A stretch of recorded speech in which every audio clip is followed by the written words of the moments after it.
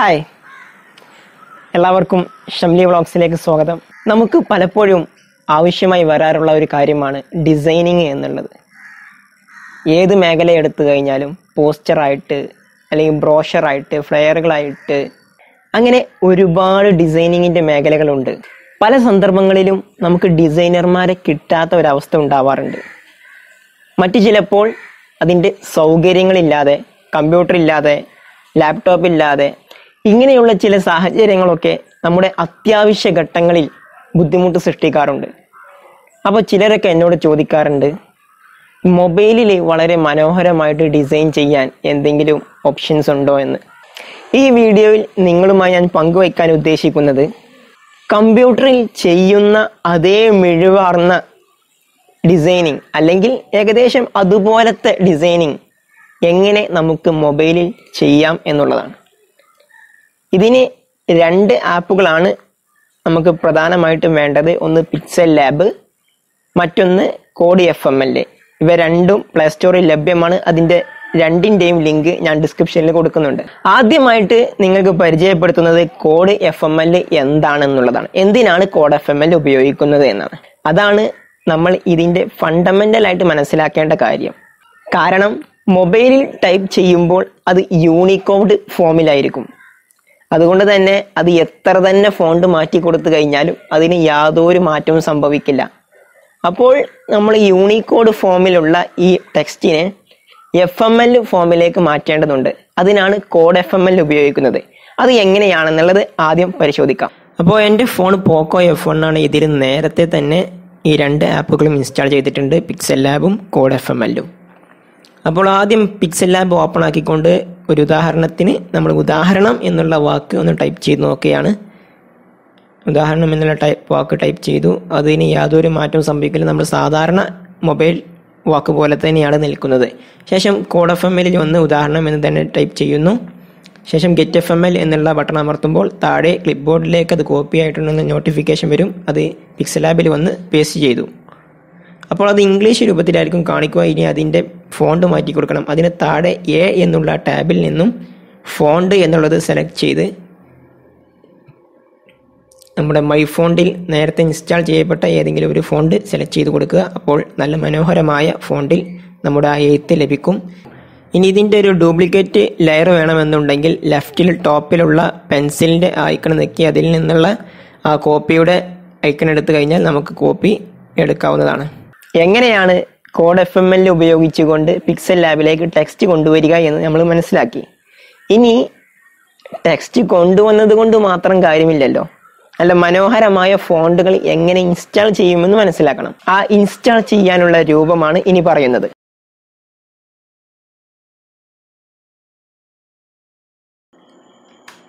Font install ചെയ്യാൻ വേണ്ടി താഴെയുള്ള എ എന്നുള്ള ടാബിൽ നിന്നും ഫോണ്ട് എന്നുള്ള മെനു സെലക്ട് ചെയ്യുക. ശേഷം മൈ ഫോണ്ടിൽ ചെന്ന് ഏറ്റവും മുകളിലായി കാണുന്ന ഫോൾഡറിൻ്റെ ഐക്കണിൽ നിൽക്കുക. കാരണം നിങ്ങൾക്ക് ഒരു ഫോൾഡറിൽ മുഴുവനായിട്ട് ഫോണ്ടുകളുണ്ട് എന്നുണ്ടെങ്കിൽ ആ ഫോൾഡറിൻ്റെ ഐക്കണിൽ നിൽക്കിയ ശേഷം ഫോൾഡർ സെലക്ട് ചെയ്ത് ആഡ് ഡയറക്ടറി എന്നുള്ളത് കൊടുക്കുക.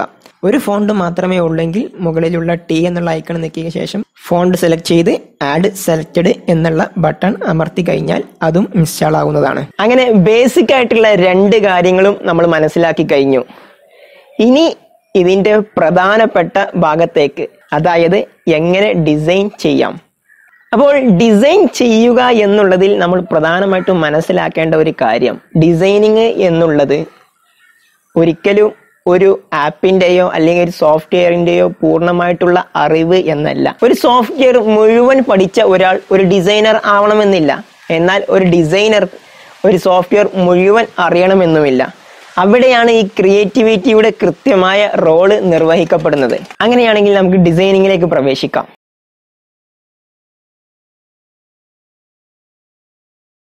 ആദ്യം നല്ലൊരു ക്യാൻവാസ് സെറ്റ് ചെയ്യണം. ആദ്യം കളറിൽ ചെന്നു ഗ്രേഡിയന്റ് എന്നുള്ള ടാബിലേക്ക് നീങ്ങി അവിടെ നമ്മൾ കളർ സെറ്റ് ചെയ്യുന്നു. നമ്മൾ പുതിയൊരു ലെയറിനെ ആഡ് ചെയ്യുകയാണ്. ഒരു പള്ളിയുടെ ലെയർ ആഡ് ചെയ്തു. ഇനി ആ ലെയറിന് കളർ കൊടുക്കാം. അതിന് താഴെയുള്ള ടാബുകളിൽ ഒത്ത നടുവിലേത് എടുത്ത് അതിൽ നിന്ന് കളർ സെലക്ട് ചെയ്യുക. ഏകദേശം അതിൽ ലയിച്ച പോലെ എന്നുള്ള ഒരു ലെവലിൽ വരുത്താനാണ് ഇത്തരം ഒരു കളർ നൽകുന്നത്. അതിൻ്റെ ബാക്ക്ഗ്രൗണ്ട് ഒരു ജാളി കട്ടിങ് പോലെ ഒരു ഡിസൈനിങ് കൊടുക്കാൻ വേണ്ടിയിട്ട് ഒരു പുതിയ ലെയർ കൂടെ ആഡ് ചെയ്യുകയാണ്. ഇറേസ് കളർ എന്നുള്ള ഓപ്ഷൻ തിരഞ്ഞെടുക്കുന്നു, അത് എനേബിൾ ചെയ്യുന്നു.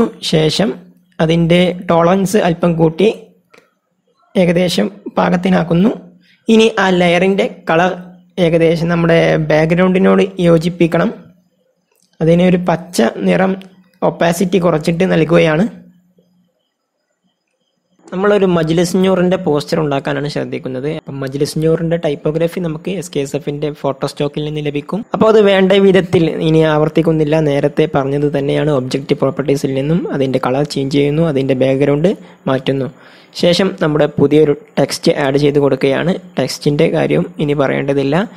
കോഡ് FML ഉപയോഗിച്ച് ടെക്സ്റ്റ് ജനറേറ്റ് ചെയ്യുന്നു, അത് ആവശ്യമായ രീതിയിൽ സജ്ജീകരിച്ച് കൊടുക്കുന്നു. അതിനും കളർ മാറ്റാവുന്നതാണ്. നേരത്തെ അതേ കാണിച്ചതുപോലെ തന്നെ ഗ്രേഡിയൻ്റ് ആയിട്ടും കളർ ആയിട്ടും നൽകാവുന്നതാണ്. മറ്റു ടെക്സ്റ്റുകൾക്ക് നമുക്കതിന് ഷാഡോ കൊടുക്കാം, സ്ട്രോക്ക് എല്ലാം കൊടുക്കാവുന്നതാണ്. അതുപോലെ തന്നെ ഇൻ്റർനെറ്റിൽ നിന്ന് നമുക്ക് ക്ലിപ്പാർട്ടുകൾ ഡൗൺലോഡ് ചെയ്തുകൊണ്ട് നമ്മുടെ പോസ്റ്ററിനെ മനോഹരമാക്കാം.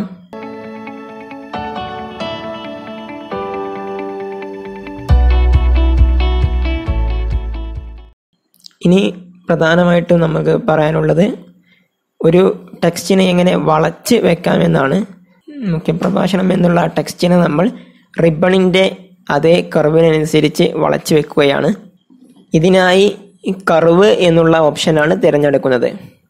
വേണ്ട വിധത്തിൽ ടെക്സ്റ്റിൻ്റെ വലിപ്പവും കർവും റെഡിയായി കഴിഞ്ഞ ശേഷം പിന്നെ നമ്മൾ നേരത്തെ ചെയ്തതുപോലെ തന്നെ വീണ്ടും ടെക്സ്റ്റുകൾ ആഡ് ചെയ്ത് കൊടുക്കുന്നു, ലെയറുകൾ ആഡ് ചെയ്ത് കൊടുക്കുന്നു. അങ്ങനെ നമ്മുടെ പോസ്റ്റർ നമുക്ക് പൂർത്തീകരിക്കാൻ സാധിക്കും.